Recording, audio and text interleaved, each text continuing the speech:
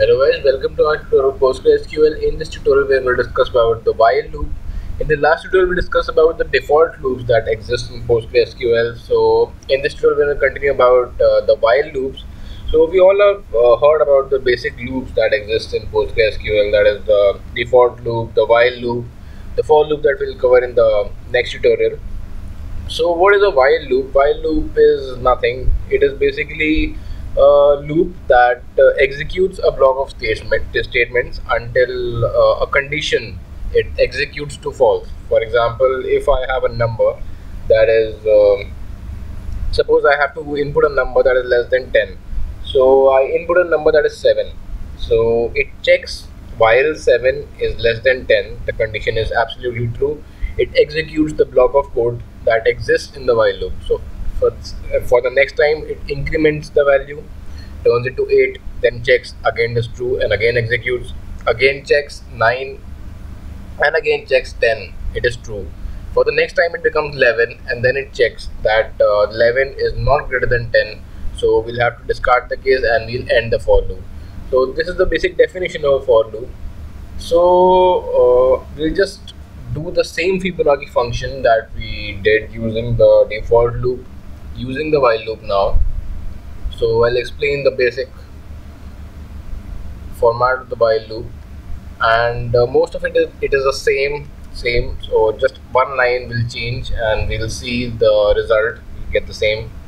So we just create the function create or replace function Fibonacci, that is n integer, and it returns integer values as declare count integer. This is the value of the counter that will maintain inside the for loop, and an I, that would be the first one. The first number or the default number will set into 0. The next number, which is 1. So we'll just begin with the for loop now. So this is a declaration that we did the same in the last tutorial. So in this tutorial, we'll just concentrate on the one line, that is condition if n is less than 1, then we just return 0 because that's the first number.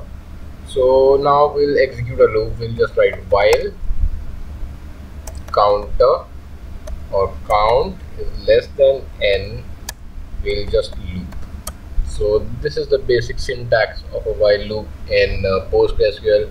So we'll just check till our count is less than the number we have input. Just remember, we're doing it less than because we have already declared the first number, that is 0, and the second as 1.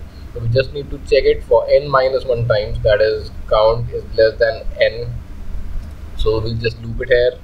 So we'll just increment the count, as I told you that it would check the value of count at each and every iteration. So we'll just increment the value of count so that the while loop satisfies and checks for each value of count. Remember, if you don't put the statement, your loop will go into an infinite loop and that will cause a lot of problems. So this is a very important statement in the while loop. So the next step would be the same that we did in the last tutorial. Just copy the values into updating the values of I and j, and we will just end loop and we return the value of I and we end, and the language is PLPGSQL. So just run it and see it returns successfully. And now go to pgadmin, go to function. We have a function that is Fibonacci. We just use select Fibonacci of suppose we did 5 the last time. We'll just execute the 5 and you see the result is the same, that is 5 or 7. I think we got 13. So yeah, it is 13. So guys, thank you for this tutorial. Subscribe for more and stay tuned. In the next tutorial we'll cover the for loops, and I'll show you how to execute or select a basic table from your database and then execute for loops on them. So guys, thank you for this tutorial. Subscribe for more and stay tuned.